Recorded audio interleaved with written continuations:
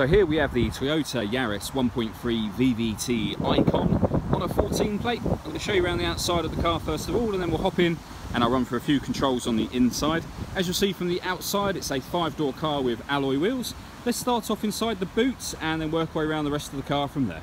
So you'll see as we approach the boot area that we've got a 60/40 split folding rear seat and a surprising amount of boot space actually. There's a lot of space for the size of the car.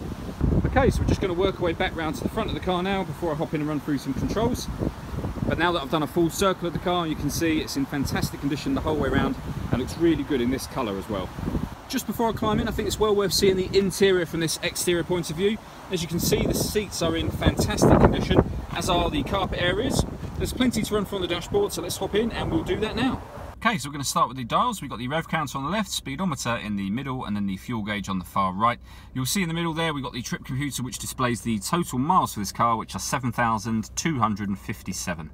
If we back out to the steering wheel, on the left hand side we've got stereo controls, and on the right hand side we have cruise control plus the ability to answer and end phone calls. You'll see also the main controls for the cruise control are just underneath here.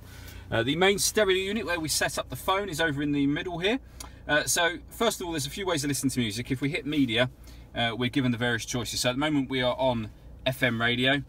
We have got AM radio, auxiliary input. It's hard to see because it's greyed out at the moment, but we would select it there should we have plugged something in. We've got Bluetooth audio and USB, and then CD player finally. You can see the CD player at the top of the unit just there. Working our way down, we've got dual zone climate control. So you adjust the temperature independently on the left and right hand sides of the car. The fan speed in the middle just here, and then hit AC to turn the air conditioning on, or hit auto for it to maintain those two temperatures for you without you having to touch the fan area. Underneath there we've got the 12-volt charging socket, a 6-speed manual gearbox, and then the ability to turn off traction control just down here as well. All that leaves me to say is thank you for taking the time to watch this video. If you'd like to come and see the car in person and have a test drive, feel free to give any of our MJA sites a call. We look forward to hearing from you soon.